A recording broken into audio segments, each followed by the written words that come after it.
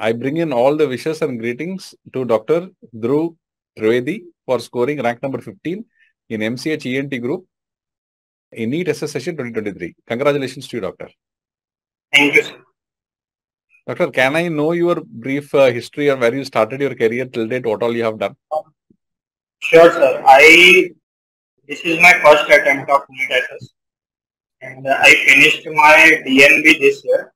My practical exam was on August 24th, and initially NEET SS was planned on 9th and 10th September. Correct. So I filled up the form, but there was a deadline that up to 30th September the result should have been declared of a DNB. So my results of DNB declared on 20th September. So I only had a period of 20 days to prepare for the exam, and that's how I got 15th rank in first attempt. Great, Doctor.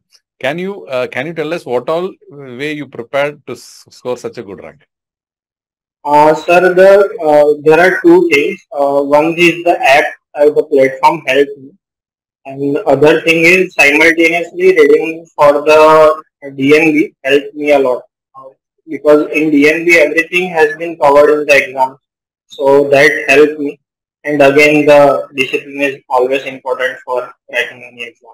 Main thing is the discipline. Sir, main thing is the platform helped me, and Teja sir's guidance.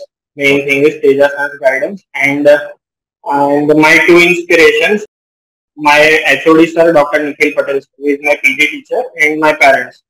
So these three are the main inspiration to excel in this field, and I always wanted to excel in the ENT and head and neck. So I was keen. I had no hopes to qualify for the exam because I was not sure of the whether my results will be declared before 30th or not.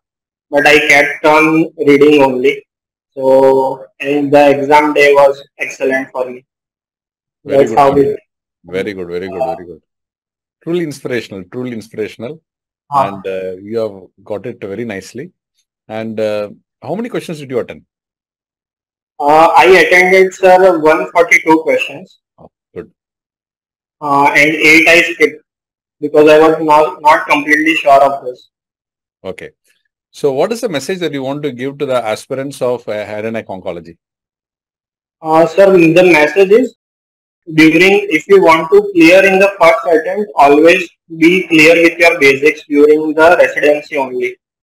If your basics are weak, then it is difficult to clear in the first attempt. Otherwise, it will take 1 or 2 years to clear the basics of head and neck oncology. And you should have a proper guidance and the proper inspiration to clear the exam. Without inspiration and blessings, you cannot clear anything in this world. It's like that. You cannot achieve anything without blessings. Very true, Doctor. Now, time to thank whom all you want to thank that helped you to come to this level of your career. You can do using this platform. Sure, sir. First of all, my parents and my sister. Second is, again, sir, I will tell my PG teacher, Dr. Nikhil sir, and my seniors who helped me to clear the concepts, and Teja sir. Teja sir was 24/7 available. I don't know how he does that, but anytime you message him, he is always available to clear our doubts, answer, and guide. So these three things, I want to thank them by whole heart about. It's because of them I am here. It's like that. It's not only me.